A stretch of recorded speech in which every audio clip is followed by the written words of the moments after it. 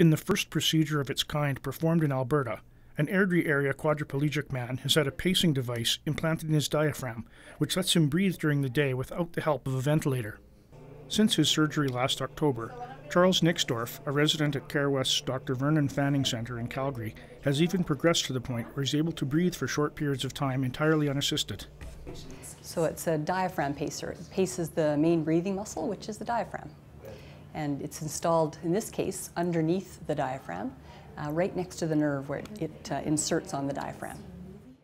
Called the new RX diaphragm pacing system, the unit provides an electrical impulse to stimulate the diaphragm, just as a cardiac pacemaker provides an impulse to stimulate the heart.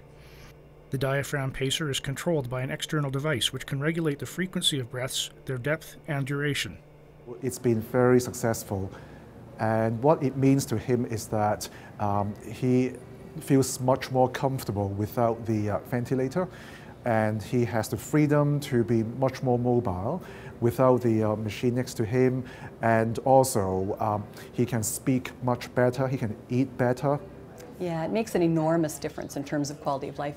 If you're a ventilator-dependent quad, you always have to be, on the ventilator. It always has to go with you. There's the whole rigmarole of taking it with you. With the pacemaker, it allows them to be separated from that sort of technology. It makes it very simple for them to go out. Well, I go to movies, restaurants, stuff. That helps. Gives me more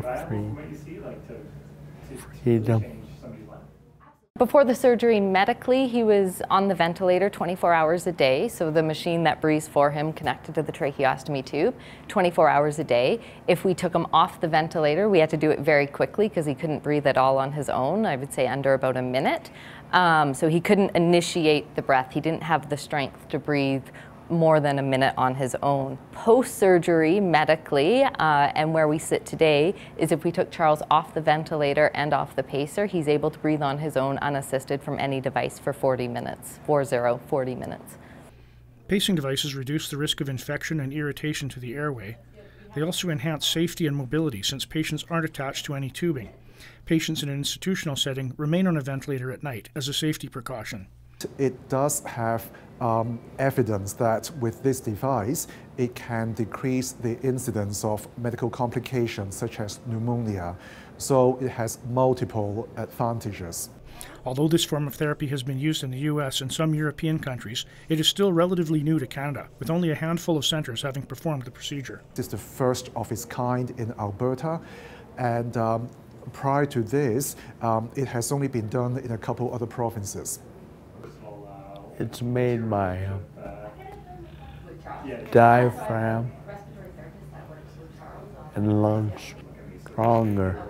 The diaphragm's just like any other muscle. Once it's shown that it's working, we need to condition it and keep strengthening it. So the possibility for him to be off the ventilator and off the pacer for up to 6, 7, 8 hours is there. It's just a process to get the diaphragm conditioned.